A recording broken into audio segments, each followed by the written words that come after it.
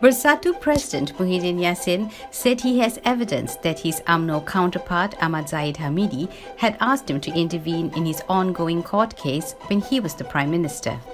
The Perikatan National Chairman said Zahid had the right to take a Sumpah Laknat or religious oath to deny the allegations, but maintained that this was the truth.